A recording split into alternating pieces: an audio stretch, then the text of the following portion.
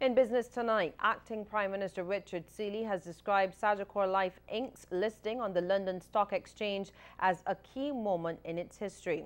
This as he commended the company on the achievement of its 175th anniversary at a reception at Fusion Restaurant at Lime Grove. He says being listed on the London Stock Exchange in 2007 showed that the company was indeed a global brand. As a Barbadian, I felt very proud that a company that is indigenous to Barbados can have its listing on the London Stock Exchange. And again, there's a lot that we can gather from that in terms of those simple Barbadian values that can make it on the international stage. And we all know what we have done in other arenas. Despite a failed bid to gain control of Banks Holdings Limited, Ansa Macau Barbados Limited is still interested in trying to acquire another brewery in the Caribbean. And President and Chief Executive Officer of that company, Nicholas Moutet, says they still have their eyes on some interests in Barbados. And he made the comment to journalists at a press conference at the Accra Beach Hotel.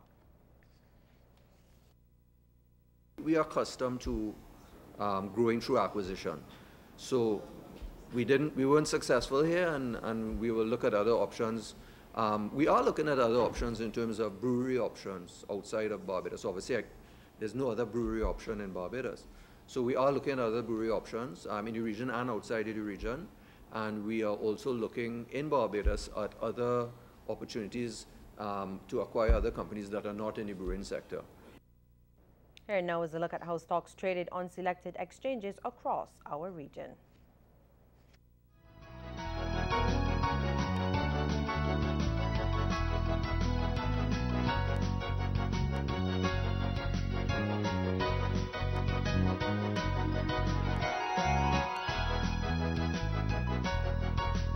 Relations between Barbados and Cuba are set to intensify with the announcement of several initiatives between the two countries. Cuba's ambassador to Barbados, Francisco Fernandez, unveiled a slew of initiatives during the opening of a panel discussion to mark CARICOM Cuba Day at the NUPW headquarters last night. It also marked the 43rd anniversary of the Barbados-Cuba relationship. Mr. Fernandez says Cuba is preparing for visits from the Ministers of Tourism and Education, as well as delegations from the University of the West Indies and other business leaders. He says Cuba is deeply grateful to Barbados for its support during the years-long embargo enforced by the United States and wants to do more to strengthen the bond.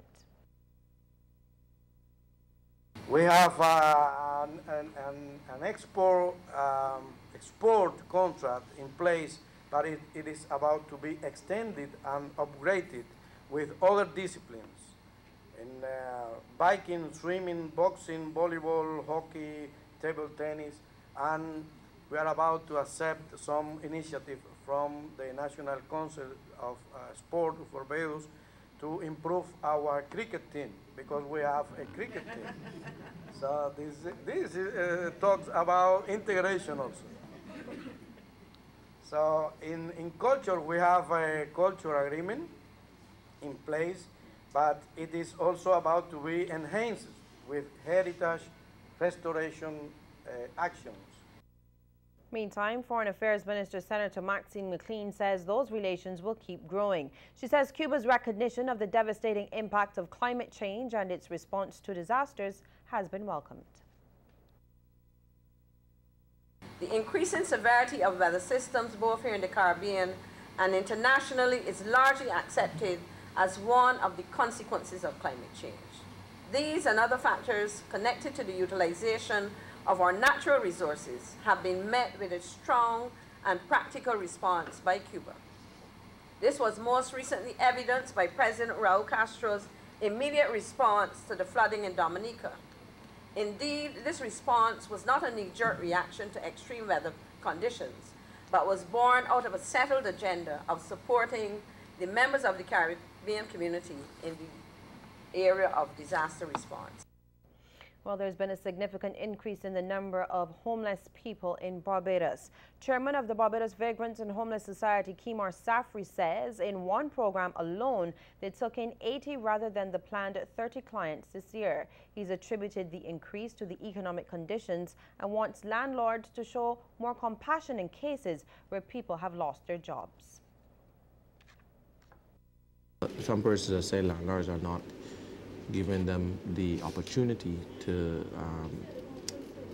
are allowing them in the home any length of time. So we've seen that in the year, and we really want to plead to the landlords to just work with your tenants and allowing them some time to find a job and not putting them out on the streets and allowing them just to come and roam the streets and have no place to go. And in giving an update on the work so far, Mr. Safri says since its inception in 2011, the society has successfully rehabilitated and reintegrated 50 people. He says the society is still seriously pursuing its goal of owning its own property.